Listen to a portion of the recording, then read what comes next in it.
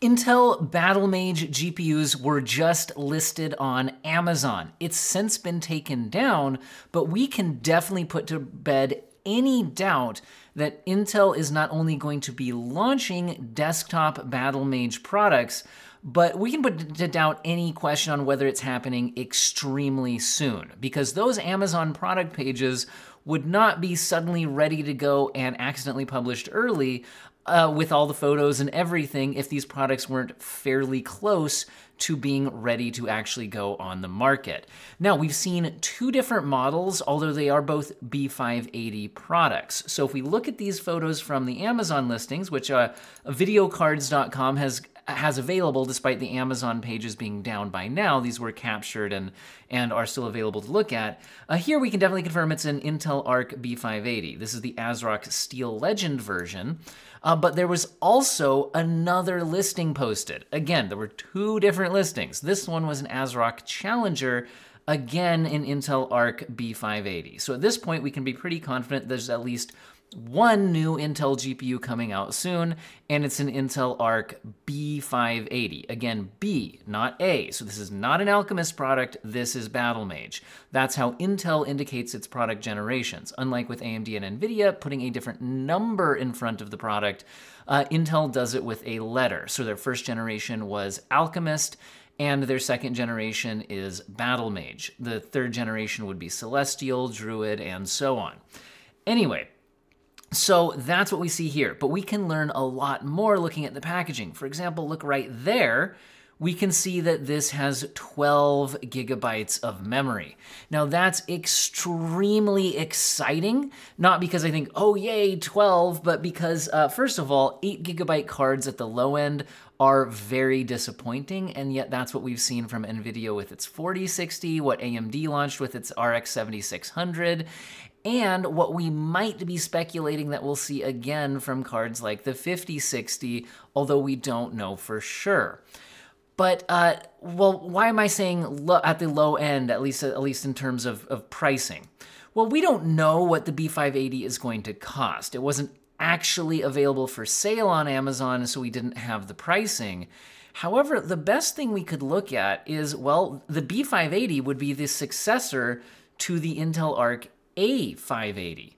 The A580 was an MSRP of $179 and has been available lower than that as well. So this was a product class that was a sub $200 GPU in the A series, which means that in the B series, even if there's a significant price increase, I wouldn't expect it to be, over a $300 graphics card. That would be extremely disappointing, right?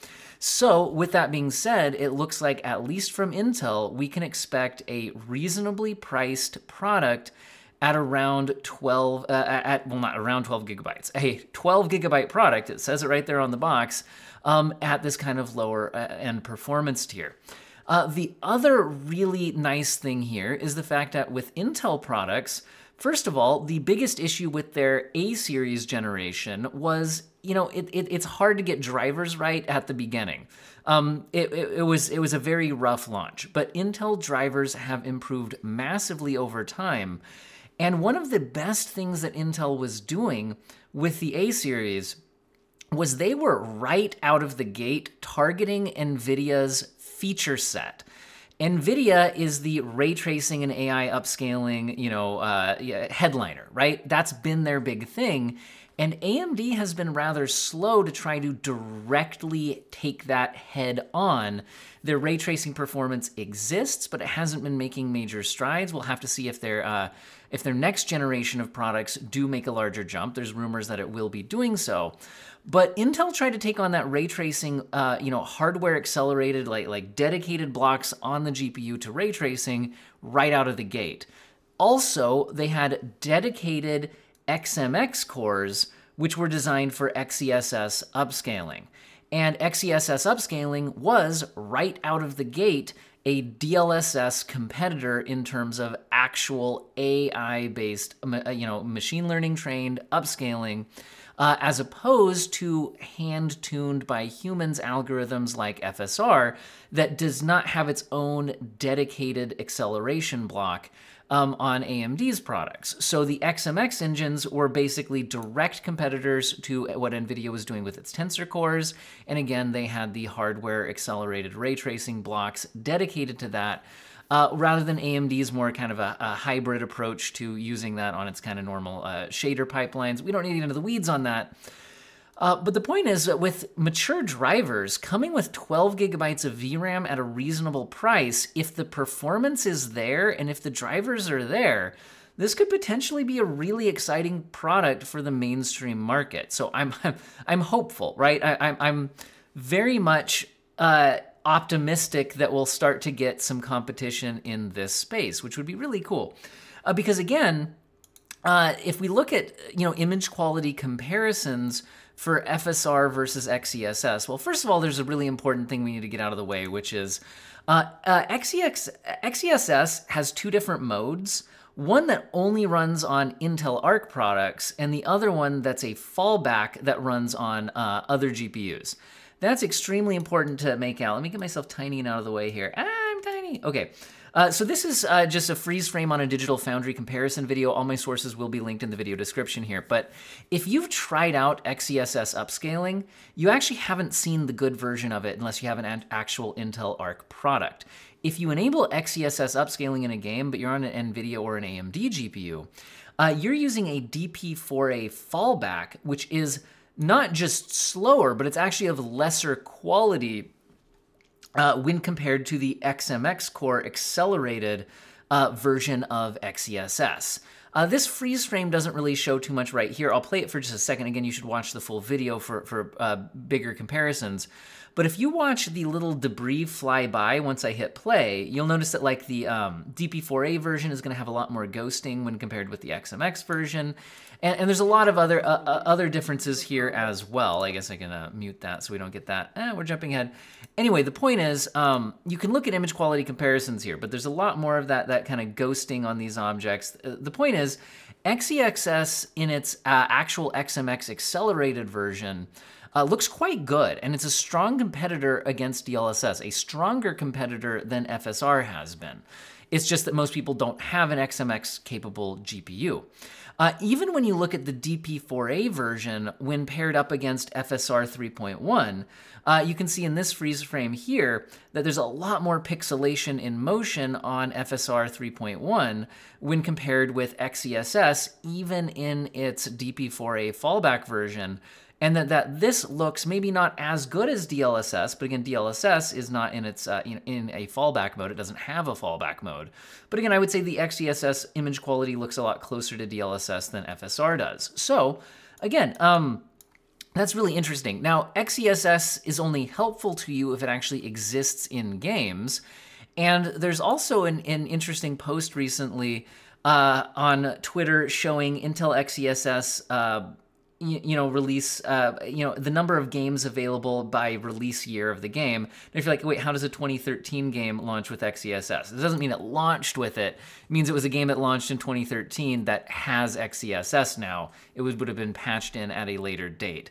Now, at this point, it's over 200 games, according to Steam database, which is where this data was scraped from. So, that's not as large of an install base as FSR and DLSS, but I would imagine that if a card like this actually gets good sales, that, developers are going to be more likely to implement a feature that is, going to apply to a larger part of their market. So if Intel can actually get an exciting product out here and capture some market share, that XeSS, adoption rate, I guess we could call it, should only increase, which is pretty cool. So, like I said, if it's priced anything like its A-series predecessor at $179, even if it's closer to $200, $250, depending on what the performance looks like, but then coming in with 12 gigabytes of VRAM, that will be pretty interesting. Now, there's some other stuff that we can garner from these photos that is maybe a little less exciting. For example, it does appear that only 8 of the 16 PCIe lanes here are actually active if you look at these caps. You wouldn't need to cap non-electrical actually used lanes here. We can see that on the back of the Steel Legend card, as well as I think we can see that on the back of the Challenger card. Again, only putting caps on half of the PCIe lanes. So that means it is probably only using 8 lanes. However, also by the look of this, this does appear to be PCIe 5.0. So PCIe 5.0 running on 8 lanes would have the speeds of PCIe 4.0 on a full 16 lanes. So that's really not a problem at all if you're on a PCIe 5.0 board. Where this could cause some issues would be potentially for people on a PCIe 4.0 board, but using this card. It would be compatible with 4.0, but it would run at 4.0 speeds, not 5.0 speeds.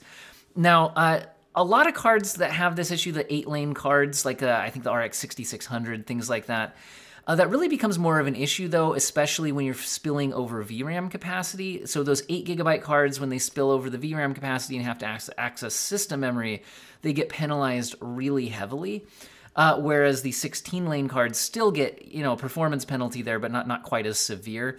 This being a 12GB card at the type of performance you would maybe expect from a B580, I don't think that is likely going to be a huge issue, given that, again, it does have the 12GB. And again, if you're on PCIe 5.0, probably not too big of an issue. Now, what would we expect from performance here? Honestly, I have absolutely no actual idea. However, we could at least say that it's probably going to be faster than an A580, or else why does this exist, right? And the A580, according to Tech Power Up, is very similar in performance to cards like an RX 6600 or a 2060 Super. So what kind of generational performance uplift can we expect here? Well, I mean, Intel is actually in... The thing about having a first gen that's something of a flop is that there's low-hanging fruit on a first-generation product in terms of optimizations. So I wouldn't be shocked to see a fairly large generational performance uplift. So, a 30% gain would put it around 40, 60 levels of performance, but with 12GB of VRAM. That would be pretty interesting. If they managed a 50% performance uplift, that puts it near cards like a 6700 XT, which has been kind of an interesting product in that it did have 12GB of VRAM coming from AMD, been available for around the $300 mark quite frequently. So if this card comes in at, closer to 200 or 250 and kind of offers 6700 XT level performance with, a better upscaler with XeSS, that's kind of interesting, right? But again, we don't actually know where the performance is going to be. And again, we do have the big, question mark that always hangs over Intel, which is what about the driver and software support? But like I said, that's come miles since the Alchemist series launch. Now, the videocards.com article is also mentioning the 225 watt TDP. Now, it's not saying it is a 225 watt TDP. They're mentioning that it has to be lower than 225 watts. Now, where would they get that information from? Well, if you look at the images of these cards, you can check how many power connectors they have. And the Challenger version seems to have one 8-pin power connector. One 8-pin power connector delivers 150 watts, and then the PCIe slot can deliver another 75, meaning that this would at maximum be a 225 watt card, although it could be significantly less than that, because as long as it's over 75 watts, it needs the power connector, although they did go with 8-pin rather than 6-pin. Anyway, so there's that. Now, this also indicates that Intel is not adopting the next-gen kind of power connectors that NVIDIA has been favoring, where on the not that these power level of card would likely have the fire issues, the melting issues that we've seen from NVIDIA products. Now, I believe that the Steel Legend card actually offers 2 8-pins. I'm not sure if we can see it in the photo here. Yeah, there it is. There's the 2 8-pins right there. But the fact that the Challenger card only offers 1 8-pin means that despite 2 8-pins indicating it could be 150 plus 150 plus 75 watts, meaning a 375 watt card, I mean, that doesn't really make sense for the 580 class product. Also, again, the fact that the Challenger card is only showing one 8-pin means that the actual reference for the 580 should be lower than 225 watts. All right, pretty interesting stuff. The only other big news I've seen since yesterday when I did my last hardware news video with a whole bunch of RTX 50 series leaks, you can go ahead and look at that, as well as some early Black Friday sales, is an update on AMD's X3D products. So we see on Twitter from Huang On Fu, I probably butchered that and my apologies, we see late Jan X3D 16-core and 12-core parts. That's the parts we would assume would be called a 9900 X3D and a 9950 X3D. Now, the early rumors had been that these these chips, these CPUs, might have the X3D V-cache on both dies, on both CCDs, whereas that didn't happen in previous generations. However, responding to that thought in the same thread, the reply is same as last gen, indicating it's actually still going to be just one of the CCDs that gets the 3D V-cache, which accelerates gaming, especially, and then the other CCD would not have the 3D V-cache, and those would then mostly be useful for productivity workloads. This unfortunately then means that, you know, like with the last generation, with the 7000 series, that meant that oftentimes the 8-core 16-thread part ended up actually being the best choice for gaming. For one thing, because compared to the 12-core part, only 6 of those cores actually get the 3D V-cache, so that's a downgrade in gaming performance. And then when compared with the 16-core part, having the extra CCD sometimes, if the game threads go onto that other CCD, then those don't have the V-cache. And in other words, it can cause scheduling issues, things like that, plus just more price, right? It would cost more. So in other words, it's likely the case that this could end up following what happened with the 7000 series, where the 9800 X3D part that we already have ends up being the primary gaming product, and that these parts would be more interesting for somebody who is on a maybe a mixed workload where you do a lot of core-heavy productivity work, but you use that same PC for gaming, in which case this would be very good at both. Anyway, that's the latest on that. Now, when evaluating Twitter leaks, you have to be like, okay, literally anyone could just randomly post crap on Twitter about products, whether they know anything or not. So is there a track record here? This leaker has accurately leaked information about AMD products recently and accurately. So that does indicate that they have some sort of inside information within the supply chain or something like that. Maybe motherboard manufacturers who would be more knowledgeable about these types of things. Also, this does line up with the expected announcement at CES, which has kind of just been the general trend of what to expect. All right, guys, that's what I've got for you today. Hopefully you found the video useful and or interesting. I'm very excited to see what happens with these Intel Arc B580s. Don't know when exactly we'll find out for sure that they launch, but the fact that the Amazon pages are ready it indicates it's probably soon, right?